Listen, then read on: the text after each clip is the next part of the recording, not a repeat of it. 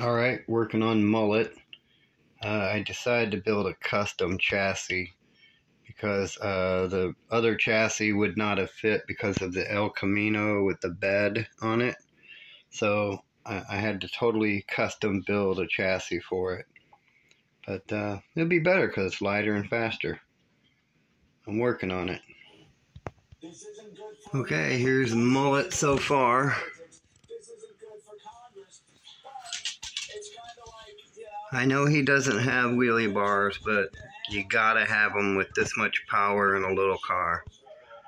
So I didn't go with the chassis that I had. I had to custom build one for it because of the bed of it and everything, and I didn't want to cut all that out.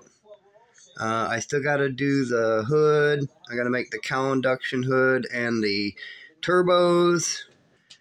And I still got to do the motion race works and stuff like that. I don't know where I'm going to go get decals made, but I got to get them made somewhere. But yep, the Mullet. He's looking pretty good. Looking really good in there.